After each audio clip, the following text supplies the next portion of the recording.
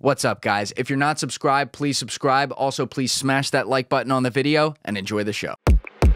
You know, now here's my example. Okay, so Modelo Prison, raid on Modelo Prison. This is actually on Discovery Channel, I think on History Channel. They've declassified it. So that was a rescue of Kurt Muze out of Modelo Prison in 1989 in Panama. And You were involved? I was a breacher on it. I'm the guy that actually blew the doors in on the annex on top of the prison and went down to get him out. So as we were coming in, if you can just imagine, we had a hit time of midnight on the December 20th. And about 7 hours out, we got intelligence that we had been compromised. And again, you know what they say, loose lips sink ships. Mm-hmm. So a couple guys, you know, that lived there, you know, called home to mommy and daddy, said, "Mommy, daddy, something bad's going to happen tonight. If I don't ever see you again, I love you." And like, you know, and then some other guy went down and told all his Panamanian friends and family around the canal, "Hey, you guys don't want to be around here tonight. Something's going to happen," right? So, okay, that just alerted the enemy that something's going to happen tonight, right?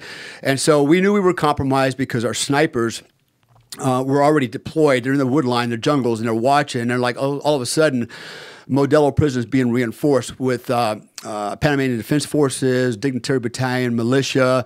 They're literally setting up 50 caliber machine guns on all the corners. They're reinforcing the commandancy, the headquarters across the street, Noriega's military headquarters.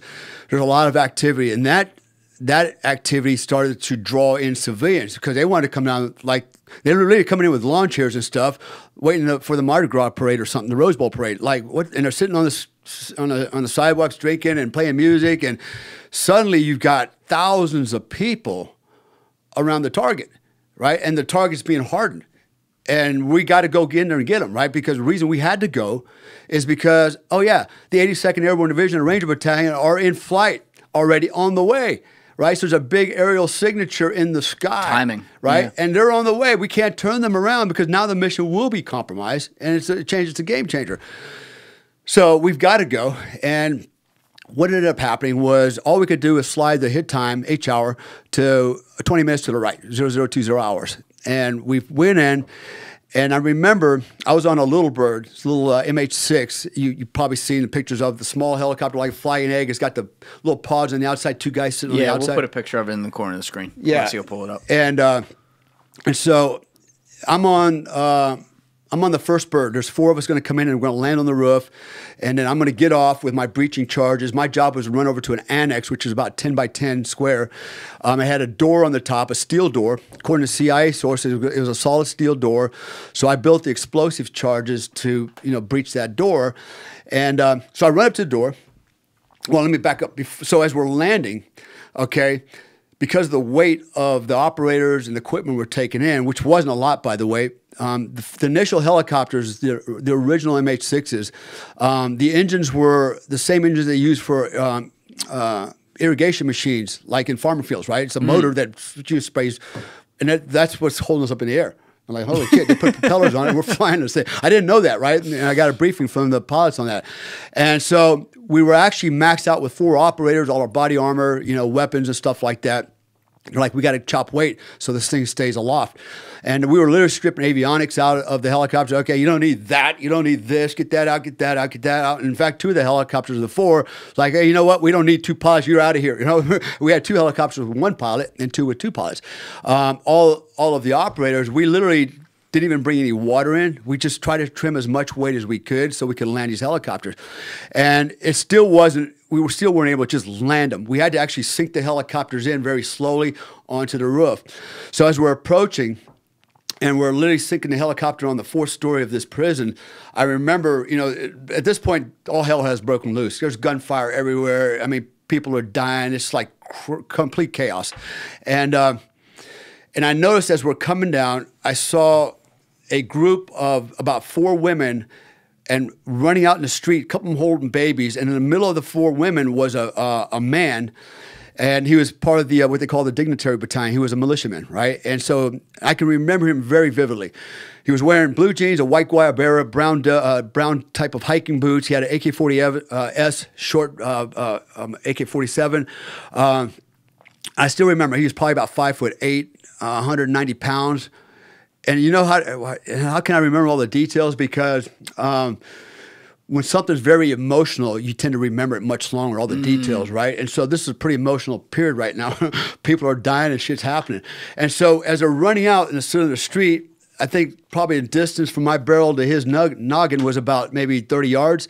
And he had his AK-47 up, and he was using the women and kids as he was backing up as a shield. And he hadn't leveled the weapon at me yet in my helicopter because he was still kind of moving. And as they were crossing the street, there was a cemetery. And the cemetery had like a 4-foot wall, but the entranceway was like an arch that you could walk through. And they were all kind of moving to that together in a cluster. And I already had him in my sights. I had an 8.2000. I had the dot on his forehead.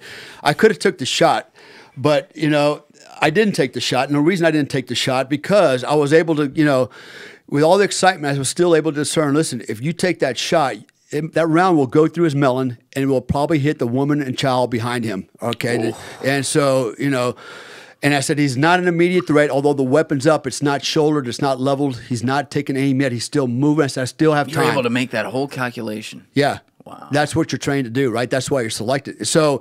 And how far away were you again? Maybe 30 yards max. But that's kind of, and you were able to tell. Wow. Yeah, and I'm at you know, a defilade position, shooting down at him as the helicopter's sinking.